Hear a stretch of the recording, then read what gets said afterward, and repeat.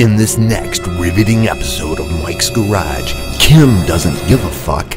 I don't give a fuck. Mike drops his lunch. Son of a bitch. And Mr. Piggy takes a nasty tumble.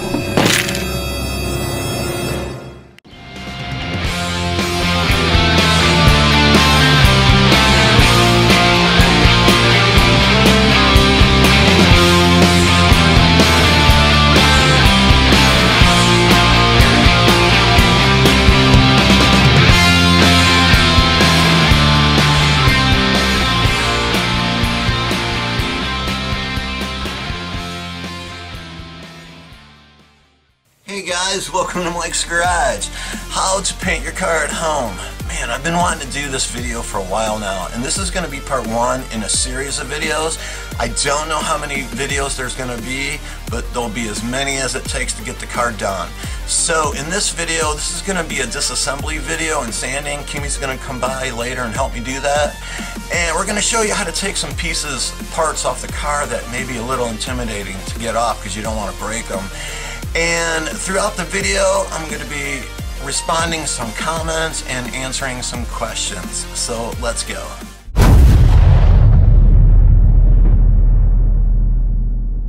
Okay guys, here is the Chicago MR2. We are going to be prepping for paint. We're going to be prepping it first to get the polyester primer on. This is going to be more of a disassembly video, and we'll show you how to get some pieces off. But if you remember down here, that spot that was all fucked up, that's all repaired. I repaired the front bumper. It was all wavy due to the license plate bracket being on all those years. Heated it up with a heat gun, put some flexible filler on there, and it turned out pretty well. And you guys remember this side from the rust repair video. Remember we put some sheet metal down there on the rocker panel and up above the wheel arch. So let's get started. Alright guys, the first thing I wanted to show you how to take off were these corner lights for the blinkers. You can see it comes in two pieces right there, and what you need to do, get something, probably a plastic piece like I have here, pry that out, and it should pop out. And I think Toyota's intention was for this ball to just pop out, but what usually happens is the moly comes out with it. So you might want to take this apart, unscrew it, put the moly back in, and then reassemble it that way. And of course unplug the plug. And that's all there is to it. Okay guys, here are all the emblems I took off. Now how I get these off is I start by running some fishing line under the emblem itself to break the glue, and you can also use like a plastic razor blade or even a slightly dull razor blade if you don't mind scratching the paint if you're going to repaint your car. But yeah, then when I take these off, I scrape all the emblem adhesive off the back, and you guys are going to want to use emblem adhesive when you put them back on because you don't want to screw up your paint. And this one, the pegs had broken off, these mounting pegs, so I had to drill holes. These are actually screws that I cut to length, glued them in there, then bonded the front, primed it, sanded it, bonded it again. I got about 2 hours into this little emblem, but oh well, I don't want to buy new ones. And then I'm going to black them all out because I hate the chrome. I'm sure a lot of you guys do too. Okay guys, I have a comment here. This comment is from SubiNut/5. He says, Mike, my STI will waste your MR2 on the drag strip and on the track. Wow. I'm gonna let my friend Charlie handle this one. Congratulations! Go fuck yourself! Well guys, look who finally decided to show up. It's Kimmy the Princess. Fucking blow me. I'm not exactly sure that's what a princess would say, Kimmy. Then suck it. Oh, much better. Okay guys, I'm going to show you how to get these window wiper cleaner nozzles off. Hey Kimmy, do you think you can keep the camera straight for 5 fucking seconds? Do you think you can pull that off? Do you think you could keep your fucking mouth shut for 5 fucking seconds? Do you think you pull that off? Jesus Christ, like I didn't see that coming. Okay guys, how you get these out of here, you can see the design, the 2 clips on each end once it's pushed in. I like to use a plastic razor blade, especially if you have nice paint, but a dull regular razor blade will work too. Just push the one side in, tip it up, and the other side you just pop out, and that's all there is to getting these off. Yeah, Kimmy, you look like one of the girls in The Price Was Right. So guys, here is the rear window valance. How you get this off is, as you can see, I got these taped up because of the rain, but here's all the points, and we'll show you on the valance itself. So down here, you have these 2 points that pop in, and then you have 5 bolts. 1, 2, 3, 4, 5, and obviously 2 more points on the other side, and you pull it straight up, and that's how you get this thing off. Yeah, you look like a fucking goofball. So hey Kimmy, what do you think about people saying you swear too much and you're flipping the bird too much in the videos? I don't give a fuck. Bunch of pansy little fucking bitches always fucking complaining about.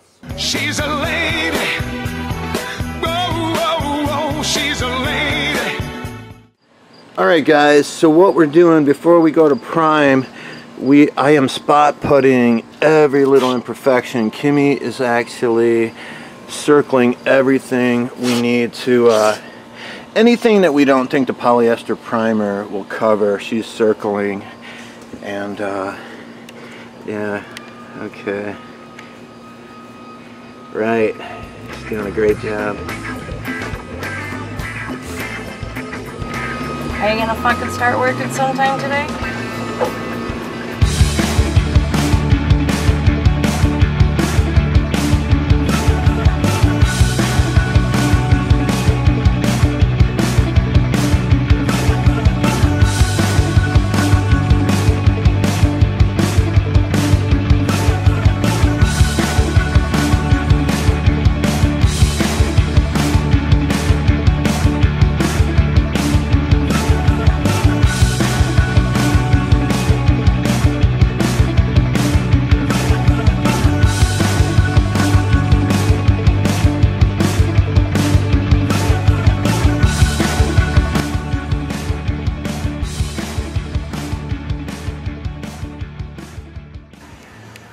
Hey Kimmy, check this out. Yeah, it's a fucking rainbow, you fucking idiot. Yeah, I know, but it's cool, right? Yeah. Okay guys, to remove these door handles, these are kind of a pain in the ass. But anyways, there's 2 bolts right here by the lock cylinder, and there's 1 on the other side. Now to access these 2 by the lock cylinder, you want to remove this rubber grommet by the door here, and with a swiveling extension and a 10mm, you can get both of these bolts off. And obviously the door panel has to come off to get the 3rd one. And if you go around to the front, let me remove that. There's a rod in there that connects to this yellow plastic clip here. You can use a big screwdriver to pop that out, and once the door handle is loose, it kind of slips up and pops out that way. You can see the little ridge on the bottom. So lift it up, pull it out, and that's about it. And there is a seal around these handles, which I like to spray with a SEM black trim paint. It gives a nice accent to the new paint job when those look nice and fresh. Alright guys, we got Kimmy over here on her knees again. Another big surprise. Don't you have a fucking hair appointment or something to fucking be at, you little bitch?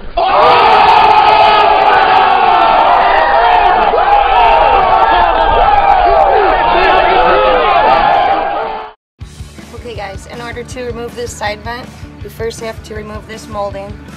And the first thing you're going to have to do is remove the interior panel to get to this bolt.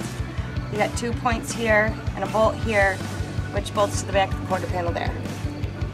Okay guys, after you get the molding off, to get the vent itself off, flip it over, you can see a point right here that goes into this hole. It snaps into this hole right here, and then you got 1 more bolt, and you can reach around and get that from inside the wheel well right there, and that's about it.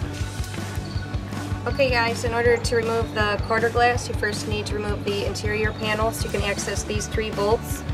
And on the exterior, there are 3 screws here.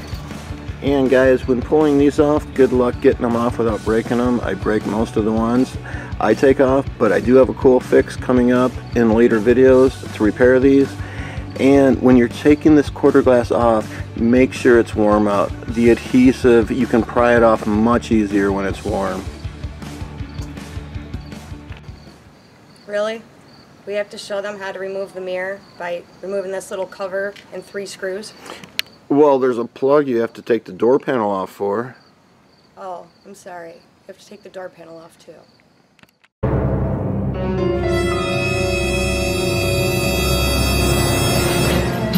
Yeah, Kimmy, you want a piece of this pizza, don't you? Oh, you bitch! Son of a bitch, Kimmy. Fuck. Oh, I can save this. Oh, yeah.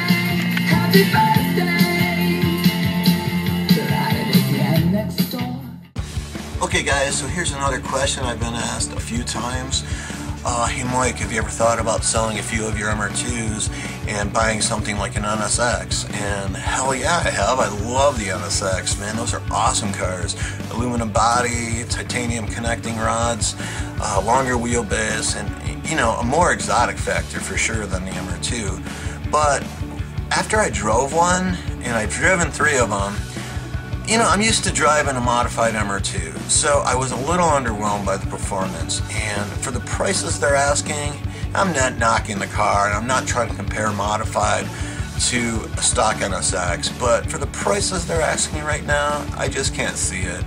Maybe if the prices come down a little bit, I'd be all over it. But as for now, I'm gonna stick with the MR2. What is this? What is what? This.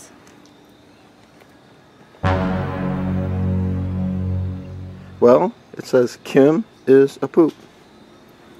I know what it says, you fucking jackass. When did you write it?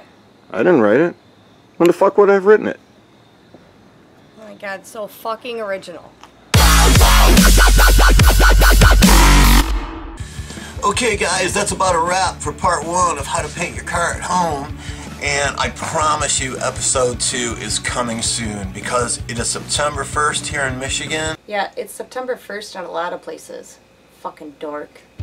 And I need to get this car done before it gets cold. So episode 2 coming very soon. We'll prime the car, guide coat it. I'll show you what sandpaper I use, and I'll get into every little detail of how I do things when it comes to painting a car outside. So take it easy guys. Hope you enjoyed the video. With the mighty war.